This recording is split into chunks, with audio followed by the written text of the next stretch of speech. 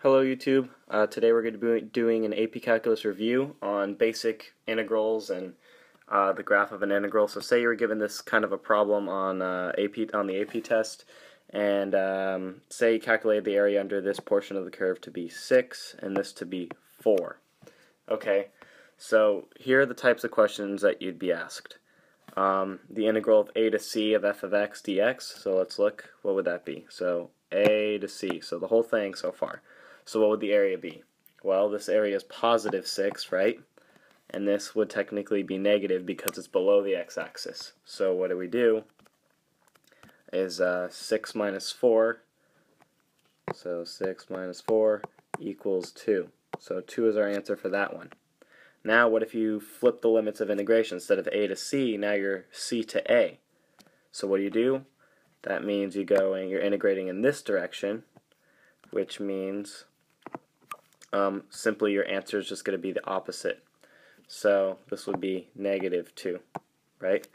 Another way to think of it is this would be positive and this would be negative, and you get you would get negative 2. So that's how you get that one. And next question is when you deal with absolute value. Now when the absolute value is on the inside here, from a to c, you simply take, you pretend that the whole function is above the x-axis. So stuff that's below it, like this portion here, all you're going to do is make a little dot here, kind of like this dash line, like what it would be, and this would be the same area for.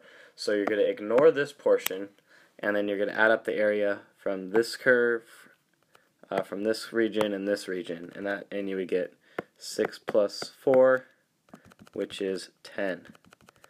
So now that we figured that out, this is 10. And the reason why you would have the dashed lines above here is because absolute value, when you take the absolute value of something, nothing can be negative, right? So nothing can be negative. Therefore, what's negative becomes positive. So that's why this kind of flips up here. So we would get 10.